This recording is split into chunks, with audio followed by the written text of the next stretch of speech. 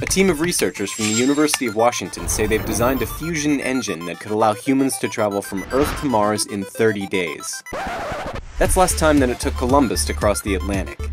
The proposed fusion-driven rocket uses magnetism to compress large metal bands around a plasma developed by the team to initiate nuclear fusion. Ionized metal resulting from the microsecond reaction is ejected out of the rocket nozzle at 30 kilometers per second, propelling the spacecraft. The process would be repeated every minute or so.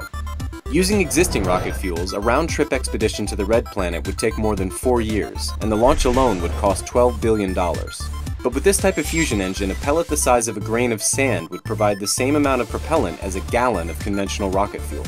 That means a more lightweight and cheaper journey. The team has successfully tested the technique in labs and has now been awarded funding from NASA. So you might want to cancel that vacation you were planning and start saving up for a trip to Olympus Mons.